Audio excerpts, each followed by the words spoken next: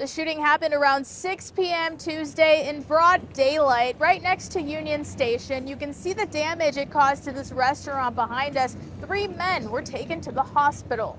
It's sad and it's scary. It all has Claire Campbell feeling a bit uneasy. Her husband uses Union Station to commute home from work every day.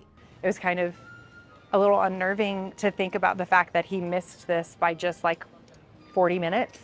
You know, like he could have been in the crossfire. Police say the teen suspect is now in custody after being held on investigation of attempted first-degree murder. What concerns me the most is that it's teenagers, they have guns, like things are escalating really quickly, and how are they getting access to that? It would be nice if we felt a little safer.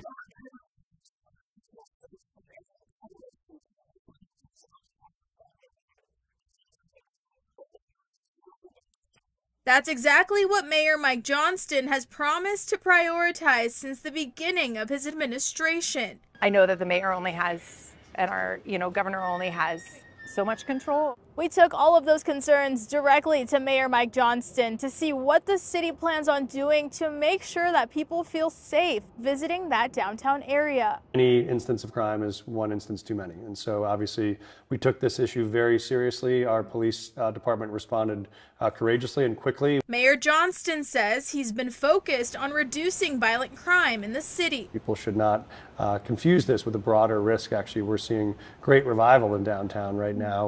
We have non-fatal shootings like this are down almost 30% this year, so we know these shootings are going down.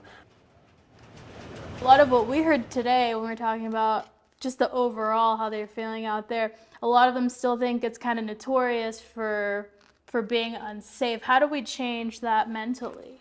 Yeah, I mean, we're dramatically changed the framework of what downtown used to be. We have far more presence of officers now in downtown. So we're seeing a real movement towards Denver becoming a safer city.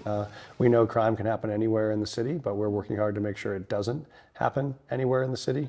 We are making downtown a huge priority, and we know it's going to be, we think, a real gem for the city for years to come. It is a beautiful area, and there are lots of really great things to see and lots of really great shops and lots of things for families to enjoy, but if you don't feel like it's safe, you don't want to bring your kids.